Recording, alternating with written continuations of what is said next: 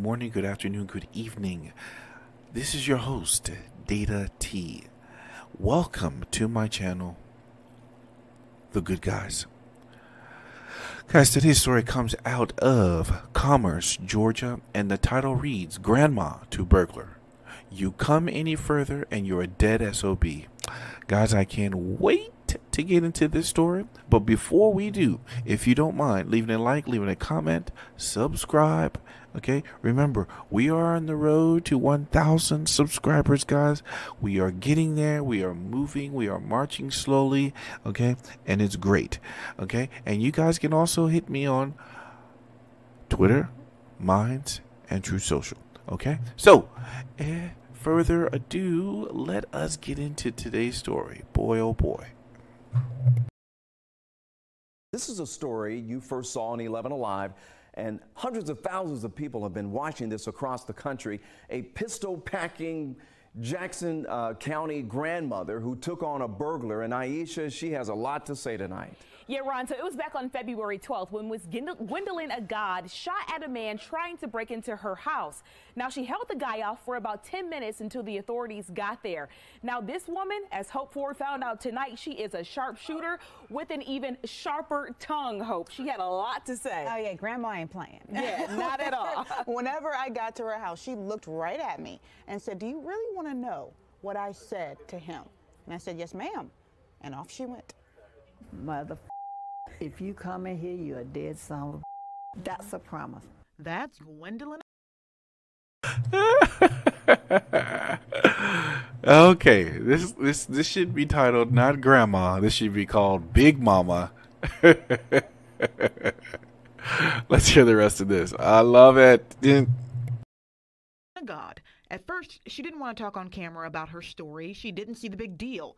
But when we shared the story on social media, so many viewers said they were proud and that they would do the same thing. So we knew we had to try to talk to her again. I come to the conclusion that you are not going to leave me alone, so why don't I just go ahead and do it? And you know, and it probably will help somebody. God says the man grabbed a rubber mallet from a neighbor's shed and broke in. Something hit that door. Bam! The glass shattered. He went inside naked. He didn't have no pants on. She had her 38 and fired a warning shot. But the man went upstairs and started ransacking her home. Since the 38 didn't do the trick, she grabbed her .45 revolver. Agard called 911 and started giving them the play-by-play, and you can hear the fear in her voice. Please hurry. Please hurry. Please. Lord have mercy. But she wasn't going to let the burglar know she was scared. When the man tried to come downstairs, Agard fired another warning shot. He said, are you trying to kill me? I said, oh, you finally got the message. Deputies would finally... I love it. Guys, this story is fantastic, guys. There's so many things here to unpack, but check this out. Grandma is at home, okay? Grandma is at home, and Big Mama is at home, and she has this joker right here, okay, break into her home. And he's butt naked. What the fuck, bro? Okay? But anyway, not only does she have a 38 special, but she's also got a 45. Okay?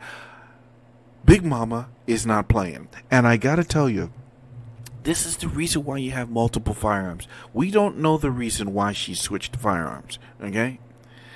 The warning shots, I'm not too wild about those. Okay? Warning shots, I think they're a big no-no. But whatever you can do to save your life. Okay? At least she had the gun at home. Okay? And if you pick up on her language, she says now that she was scared, but she didn't want to let him know that. And man, that is the psychological battle you have to have when you deal with evil. Right? And she had it. She had it down to a T. I have to commend Big Mama, Grandma, for saying, you know what? I was scared, but I wasn't going to let him know that. Kudos. You are the prime example of a good guy. Because in the face of evil, okay, in the face of fear, she showed bravery. Women can be brave. Grandmas can be brave. Okay? And this is fantastic. This is something that should be celebrated. I'm glad that the newsroom decided to show this across social media. This is something that I forgot. I missed. A lot of people probably missed this story. And this is something that should be national news. But obviously, the anti-gunners do not want to give a strengthening case to being armed for the Second Amendment. Okay? And we didn't hear anything about if the guns are stored or they're locked away or they're separate from ammunition. No, fuck that. You got a gun, you keep it loaded, and you keep it somewhere where you can grab it easily, accessible. That is where it is. This is the reason. Okay? And, man, this is fantastic. Fantastic. Let's hear the rest of the story. Arrive and arrest the man. Agard never thought she would have to fire her guns, but she'd do it all over again if needed. I don't know what his intention was, but I know what mine was. And you know, she said that her children and her grandchildren also came to her mind during that standoff, and that's why she knew she just had to fight back. The man, meanwhile, he was arrested. He was actually found in the closet hiding because, you know, she was shooting at him. So yeah, he went upstairs and you know, hid, but he was arrested and charged with that break-in. All right, we are so thankful she is okay tonight and knew exactly what to do. Oh, yeah. All right, Ron. All right. What a fantastic story, right? A fantastic story. And this is the whole reason why you need to be armed, especially in your home. I can understand some cases of why you don't want to carry outside the house. I understand it. But guys, your home, you should be able to protect your home. There should be no reason for any asshole that you did not invite to come into your home and take your stuff. It doesn't compute to anyone who works hard, who has had a life, who loves people individual, and she at that moment thought of her children and her grandchildren, right?